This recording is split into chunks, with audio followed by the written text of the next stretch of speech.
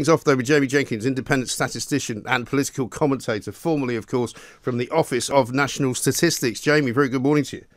Good morning, Mark. I think we need to start a campaign to get you asking some of the questions of these briefings. I think Robert Peston's already asking for more restrictions. I mean, I don't understand why they keep asking such useless questions. I mean, you had already said yesterday that you didn't believe the number, the 7,000 number. Nobody seems to bother asking about where it's coming from.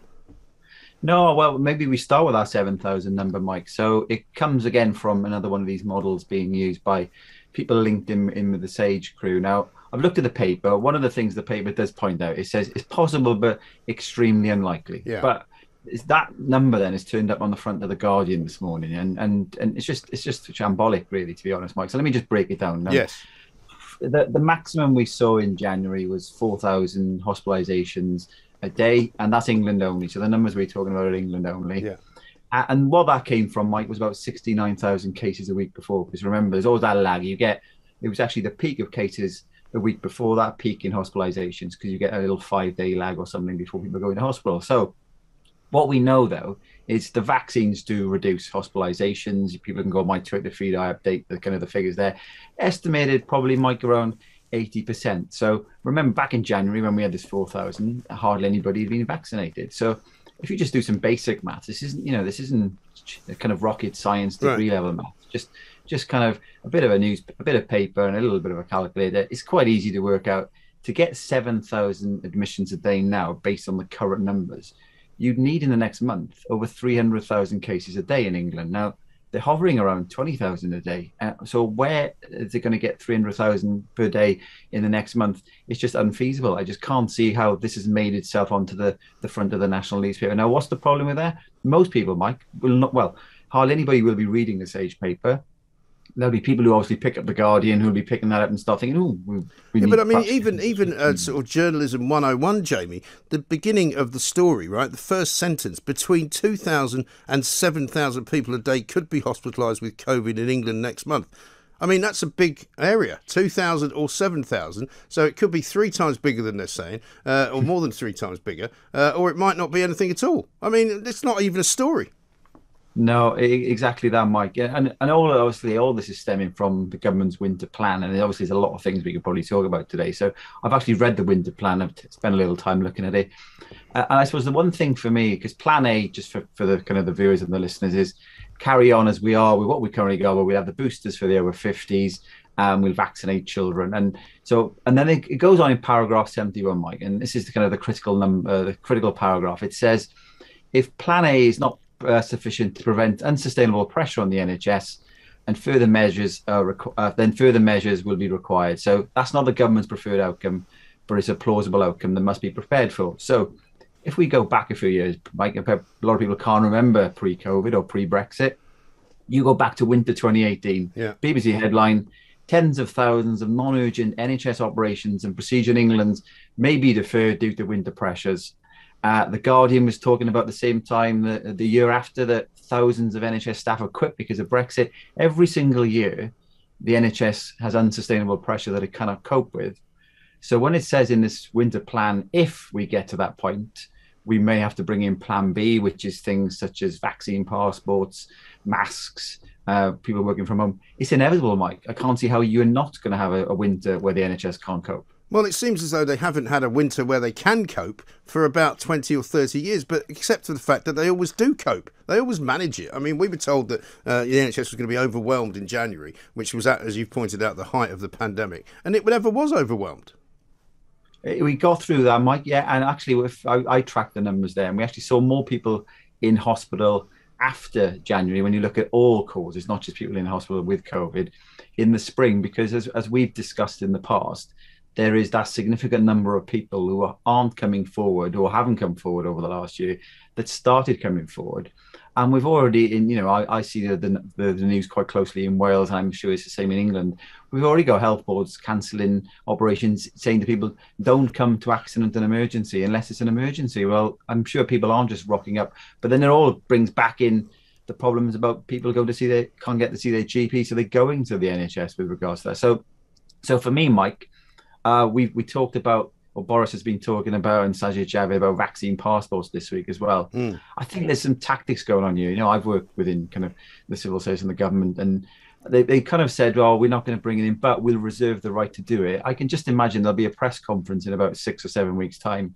Cases may start rising because when people mix more indoors, as the weather gets a bit colder, the cases probably will rise, I would imagine, Mike. And they'll probably then say, "Oh, well, to avoid a national lockdown, we're going to be really nice to you by only bringing in vaccine passports." Yes. And it's going to be seen as a kind of a kind of a. But the trouble is, for me, Jamie, there seems to be a kind of corresponding and completely diametrically opposed narrative going on, or two different narratives. One is that we need to get as many people vaccinated as possible. The second one is that we need to vaccinate children in order to get more people vaccinated. The third one is, unfortunately, the vaccinations aren't enough. So we need to actually get you to stay home as well if you can, wear a mask if you can, because the vaccines are not enough. And then you'll have to get a third booster vaccine as well. You know, they all of those things can't be right. They don't meld with one another. No, and the data, Mike. Now we because the vaccine rollout probably started ramping up at the start of the year. There were the trials to look at how effective the vaccines are, and we got real data now. So it's quite clear when you look at the data that it's reducing hospitalizations in relation to cases by about 80%. It's reducing deaths by about 90%. They've been creeping up, but you know, cases have been quite high through the summer because of this Delta variant. So the vaccines are working, but to get these extreme numbers, which will mean that we're going to get perhaps new restrictions coming, would suggest that the vaccines won't work. Well, you can't have both sides of the coin, Mike. You know, we remember we were told get the vaccine rollout to the vulnerable, you know, and you've talked about this in the past. Then you go roll out, and then let's look at the children thing, then, Mike. So there's going to be a lot of parents out there thinking, you know, should I get my child vaccinated or not? So I've been looking at the data on this. So if we look at people who are aged up to 15, looking at the ONS, the most serious outcome, obviously, is a sad death. We've had 19 deaths among children linked to COVID over the course of the pandemic. So that's 19 overall. But the majority of those, Mike, sadly, they are sad deaths, will be linked to pre-existing medical conditions. Now, we're already vaccinating children with regards to that. Now, that 19 deaths, let's put that into context. So the 19 deaths is out of a total number of 145,000. Yeah. So it's 0.01%. And then some people forget sometimes, especially among elderly people, sadly, people die every single day. So of the 19 deaths that we've seen since the start of the pandemic, there's sadly been 4,800 children who have died of other causes since the start of the pandemic. So from a serious outcome perspective, it's very low risk. Now, what people then start throwing in, Mike, is long COVID. So we've had a recent study that's kind of suggested that long COVID is not as bad as what it was kind of thought of in the past. Well, long COVID has not even been properly defined, has it? Because apparently if you are, say, for example, somebody who's had COVID and it's 3 months later since you recovered, but you still don't quite have all of your taste and smell sensations back, you're suffering from long COVID, which might not be an issue for you as a health problem at all.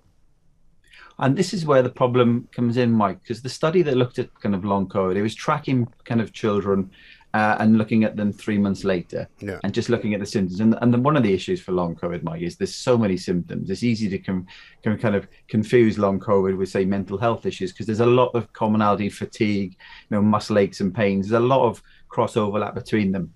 Right. Now, what the study came up with is they said that potentially between 2 and 14% of people in the study had symptoms 3 months later. Ministers are going around now saying, and people who are obviously a big kind of fan of trying to vaccinate children and just trying to kind of have more lockdowns, are saying that 1 in 7 children will get long COVID. They don't say that was a study 3 months later. They kind of suggest in the way the narrative is talked as if long COVID's for life. Well, I don't think that's the case. And the reason they say between 2 and 14%, Mike, is it could be as low as 1 in 50, because, for example, if he was in the study and you had no symptoms, you probably the response rate was quite low, so they probably dropped out of the study. But the problem, it seems to me, Jamie, in our current climate, is that basically people issue these headline figures, you know, like 1 in 7 children are suffering from long COVID, as if it's true, but it's not true, and they can't prove that it's true either. Exactly that, Mike. And say it could have been as low as 1 in 50, but people will jump on the highest number, a bit like this 7,000 hospitalizations a day, which is pretty sensational. But I think the most important thing, Mike, is the same study tracked children who didn't test positive for COVID, and many of those children had symptoms as well. because they are just general in the population. So you can't say that this is long COVID. Yeah, they tested positive for COVID, they got symptoms, but many children who never tested positive didn't have that. So in terms of risks of death, Mike, it's very low. In terms of risk from long COVID, it looks relatively low as well. And then it comes into, okay, the JCVI have said the medical benefits didn't outweigh kind of the risks. So the parents have then been told that the chief medical officers are going to advise on this. So what have they done, Mike? They've looked at the educational aspect. Now, this is the critical quote, I think, from one of the articles that I read on this, is that they said it was not possible to quantify with any confidence to what extent vaccinating children would reduce school disruption. So there's no evidence on that side of things. And then they've thrown mental health in.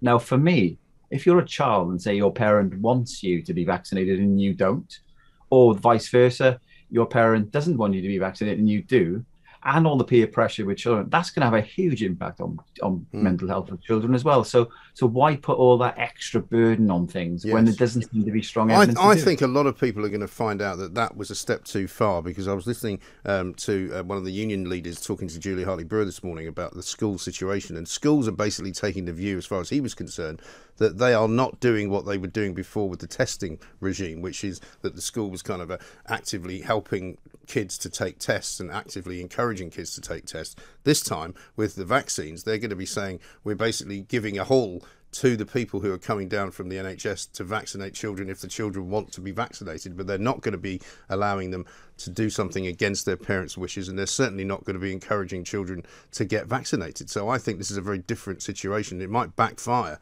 on Mr. Whitty, who's ashamed apparently of people who are going around peddling myths like Nicki Minaj. He says she should be ashamed of herself, but he's not ashamed to go against the policy of the JCVI, which is not to vaccinate children. Exactly that, Mike. And what I don't understand with this kind of policy, now in Scotland, they've said they're going to get children to vaccinate in the community. In Wales, they've said majority of it will be in the community, some will be in schools.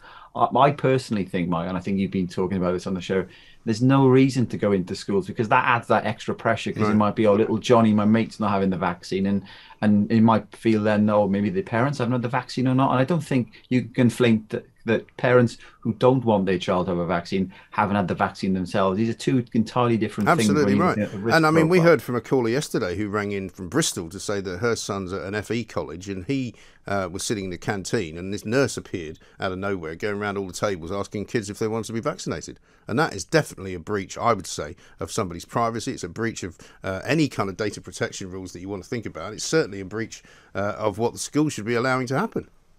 Yeah, and it's not on, Mike. And I suppose, some people will say that parents who don't want their children to be vaccinated are anti-vaxxers. That's not the case. The vaccines clearly do work when you're looking at the broader data for the general population, in particular the elderly people. But there's limited evidence for children. And the more important distinction here, Mike, is that, they get vaccinated for the flu. We do know that the flu is more deadly for children than COVID ever has been since the start of the pandemic. So there's a rationale for doing that.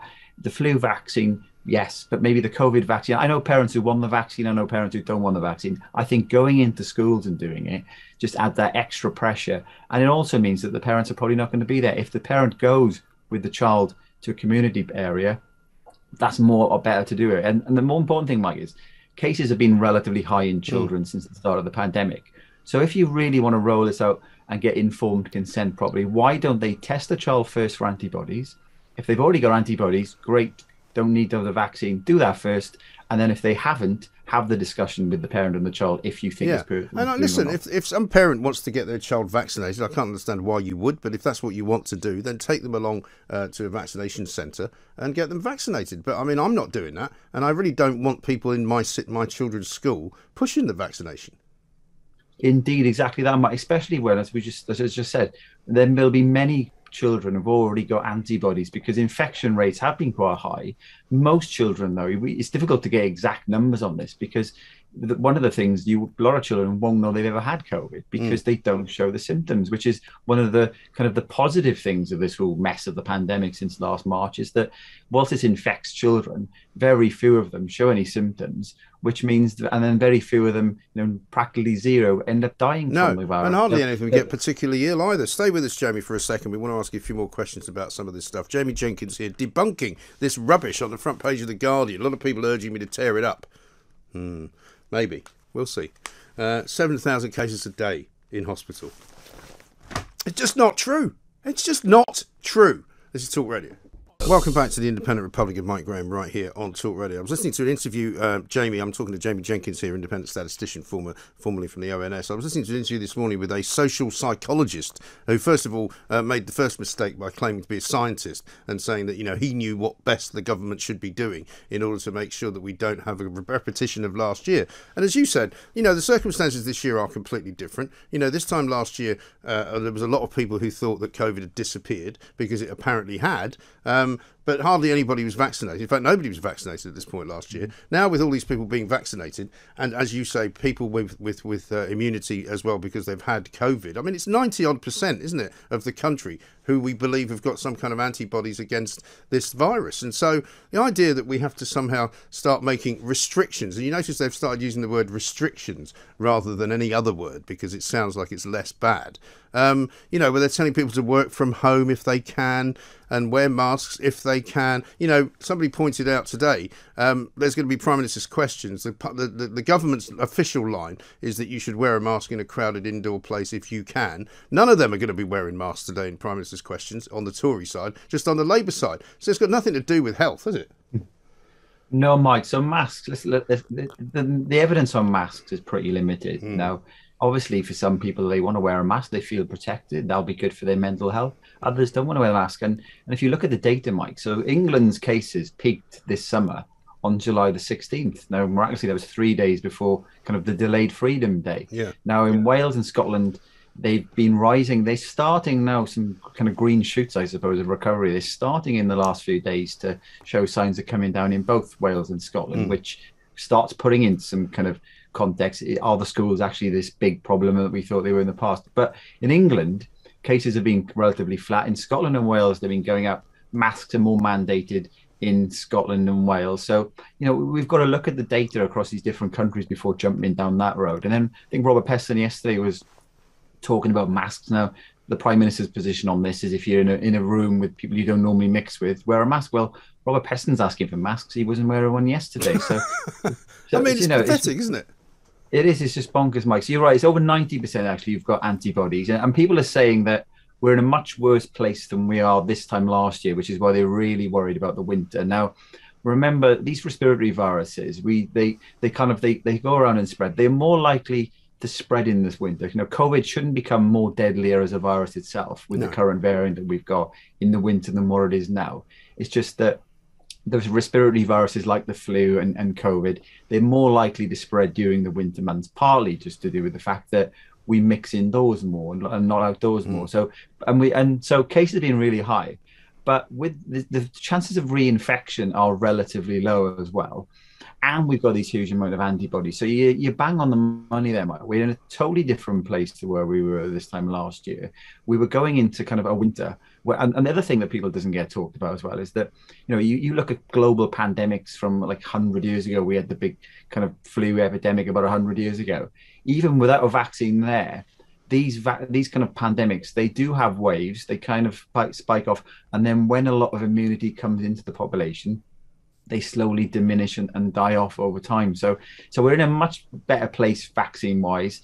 And I just think the default of let's bring in restrictions if we have the NHS overrun, it's like saying, is the sky blue? The NHS will be overrun in terms of what the NHS is narrative. Yeah, but the reason the NHS gets itself into problems is because the NHS is badly run, badly managed. They've sent loads of people home because they say they've been in contact with somebody with COVID. It's still the biggest and most dangerous place to catch COVID is inside any hospital in this country. Not in a pub, not in a restaurant, not a football match, in a hospital, because they can't even control their own germ factory. So, what hope is there for the rest of us? No, exactly that, Mike. And if you look between 2010 and 20, kind of going into the pandemic, 17,000 fewer beds in England. We've got far fewer beds per person than places like France and Germany. In particular, ICU beds is going to be the critical one they're going to talk about this winter. So you can't miraculously make doctors and nurses overnight, but we've gone decades now of under kind of preparing the NHS maybe I don't think money's specifically the issue here. It's No, of kind of course the it isn't. management and the policy of things, because it already sucks up a lot of money, the NHS, Mike. And just throwing more money, they're raising national insurance to look at doing that. Is that going to fix the problem? I think I've spoken before and said, you need a root and branch review of all of this, Of because course. it sucks a lot of money in, Mike. And I just think it's inevitable that they're going to use the NHS. We've got more and more patients going in now, which we would expect to have, that we're going to bring in vaccine passports, masks, work from home. They say they plan B is not what they want. I think it's inevitable, Mike. Well, the thing is, they've already got situations in some parts of the country where hospitals are saying they're going to suspend operations because more people are going in and out of the hospital with COVID. Well, why don't they just fix the problem of spreading the COVID in the hospital? Then you can get on with the business of actually helping people, making people better, and giving people the operations they've been waiting around for months and months and sometimes years. Well, in Wales, Mike, some of my local hospitals, they've stopped patients being visited by kind of their family now because of just the body. And you could argue that's not a bad thing if it does reduce the risk of people from the community coming in and spreading it. But a remarkable story, I don't know if it was kind of political point scoring or kind of a gesture, was in Wales. They donated a load of PPE that was unneeded about a month ago to some foreign countries because they said it's unneeded. Well, we've got this global pandemic. How can PPE not be needed when we're telling, patients can't have visitors coming in? We're seeing rises in cases in hospital. It just seems the kind of the way things are being managed and what's actually happening in the real world are two different things, Mike. And then this week, just Mark Draper is going to announce in Wales if he's going to return to any further restrictions. He hasn't ruled out vaccine passports or not. I can't see him doing that because people in Cardiff will pop to Bristol for a nightclub, and I think. But it's just the country just needs to, grow up, get on with it. And some good news, Mike. Let's probably end on some good news today because we've brought out doom and gloom. Is yesterday ONS figures, the number of people back on payrolls is above pre-pandemic levels. So, the economy is starting to get going with Boris allowing that. And job vacancies are record high. So we're starting to see some green shoots of recovery, but we don't want to damage that by going backwards and closing the economy again. Well, of course not. And we don't want to put more people out of business either. That's precisely what we don't need. Jamie, great to talk to you. Thank you very much indeed. Jamie Jenkins bringing you the truth, the whole truth and nothing but the truth about the figures and about the nonsense and about the modelling that is done by these sage maniacs who just want to shut everything down constantly in one way, shape or form. Well, I'm not having it. Not this time. Not a second time around. No, thank you very much indeed.